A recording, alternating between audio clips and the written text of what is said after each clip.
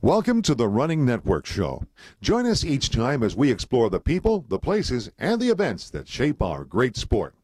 If you're thinking Destination Marathon, this is the place to come. We're in St. John, New Brunswick, and this is a really busy harbor on a beautiful day, and believe it or not, it's September. And with me is, on my left, the race director, whose name is Patrick Gannon. Patrick, thank you for hosting us at such a beautiful city. Oh, thank you for coming to St. John. We're really glad you came here today. We are too. And over here is his colleague, Officer John Brom. And you're the one who kind of keeps Patrick in line, aren't you? That's right. I make sure that he does what he's supposed to do. Well, one of the things I heard is that the Marathon by the Sea, which was held in August, has a new course, and the police are very happy with it. Why would that be? We're not happy with it? Are happy with it. Oh, from a police standpoint,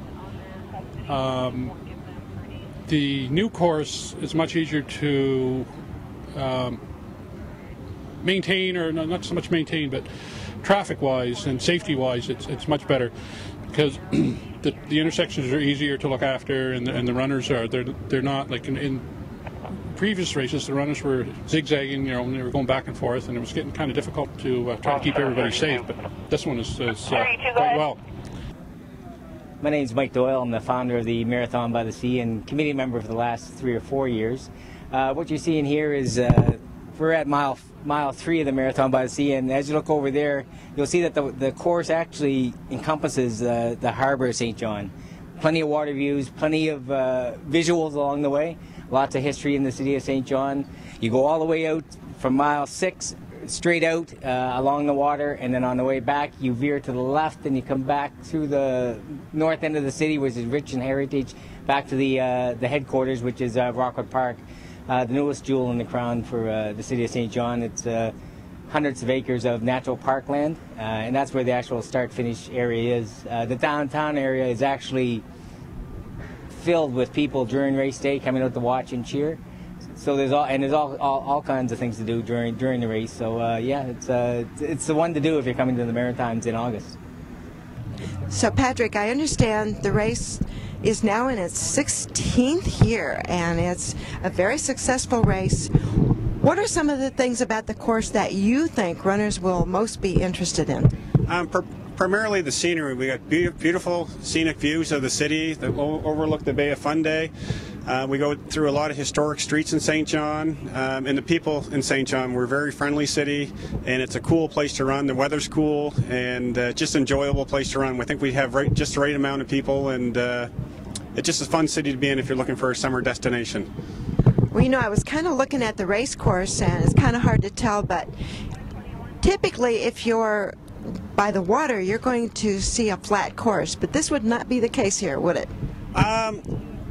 No, it's some people call it just a little bit hilly, but it's enjoyable hilly. It's the views kind of take you away from the hills, and you get a chance to see all the historical places in St. John. But that's one thing we tried to work on this year with the new course as well. We've tried to make it a flatter course, and I think we primarily have done that. I understand the runners have had a lot to do with making suggestions about how the course should go and that kind of thing. So you're really a very runner-friendly race.